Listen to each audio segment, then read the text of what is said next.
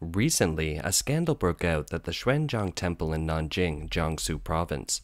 It was discovered that a row of memorial tablets commemorating Japanese invaders was enshrined in the temple, triggering a public outcry. Enshrining tablets is just one of the ways the temple makes money. In addition to being a monk, the abbot, the head of the temple, is also a businessman and a screenwriter. He holds several official titles. After the story came to light, following coverage by the official media, it quickly got to the top of the search list of Chinese social media. According to pictures provided by netizens, several Japanese war criminal tablets are enshrined in the temple, signed by Wu Ah-ping. Each tablet is enshrined for 5 years from 2018 to 2022. Mr. Wu, a resident near the temple, revealed that there were 4 to 5 small halls inside the temple dedicated to hosting tablets of longevity.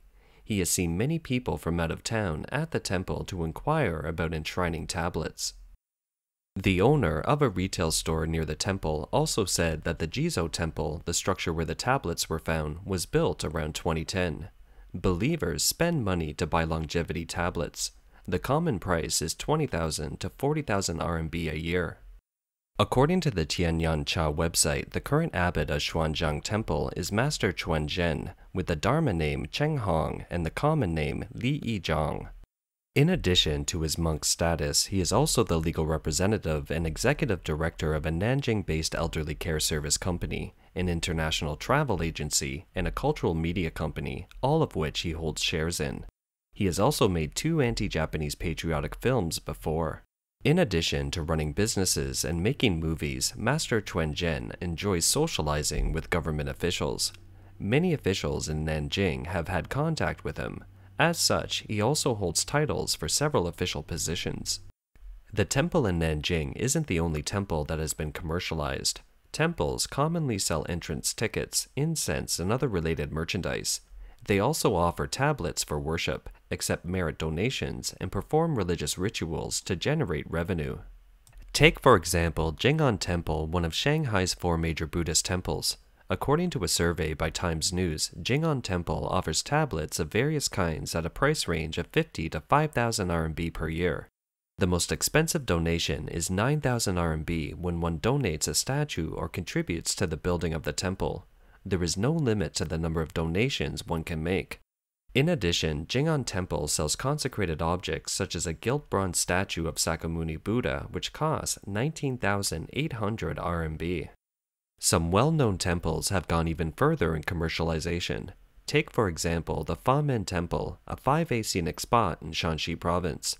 In addition to the regular income from religious land, other revenue-generating methods include using non-religious land for value-added development, operating outdoor advertising, and selling souvenir merchandise. Due to the over-commercialization, the Famen Temple scenic area has been in a whirlpool of public criticism since it was first built around 2010. In the past few years, due to the impact of the outbreak on tourism, the Famen Temple was subjected to several lawsuits for overdue financing leases and the seizure of a large number of bank accounts and other assets. An even more typical example is the Shaolin Temple. The current abbot of Shaolin Temple, Shi Yangxin, is a publicly recognized political monk and CEO of Shaolin. Under his direction, the Shaolin Temple has engaged in various business activities, ranging from registering companies, performing commercially, establishing overseas branches to open Taobao stores, licensing IPs, auctioning phone numbers, and consecration. The Shaolin Temple operates companies in various fields, including industrials, publishing, tourism, and e-commerce. A former associate professor from Beijing Capital Normal University revealed that after the commercialization of the temple, there have been disputes about how to divide the money. Professor Li said, "These temples want to make money, then the religious bureau wants to take a cut, and sometimes even the tourism bureau wants a share. One time, I visited Shandong province. A teacher told me one of his students was the abbot of a temple. At that time, this student had this type of frustration. He said that the tourism bureau asked for money and the temple also wanted money. Anyway, it was all about money and it had nothing to do with religion at all." According to statistics from the Chinese Buddhist Association, by the end of 2020, there were still 32,600 temples in China, of which more than 20% have been commercialized, mainly in cities like Beijing and Shanghai, and provinces like Zhejiang, Henan, and Sichuan, etc.